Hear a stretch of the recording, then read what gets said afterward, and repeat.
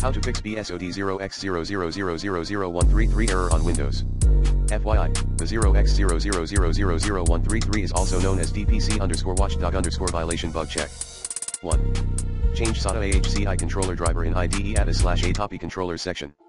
2.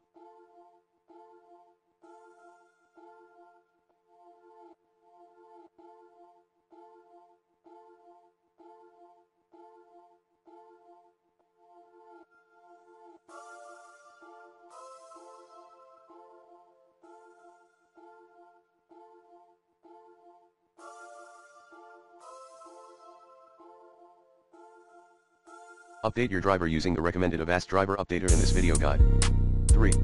Roll back your driver, if you can. 4. Repair system files via SFC and DISM commands. 5. Repair hard disk errors, if you can. 6. Restore your system. 7. Reset or reinstall Windows. 8. Uncheck automatic restart in advanced system settings.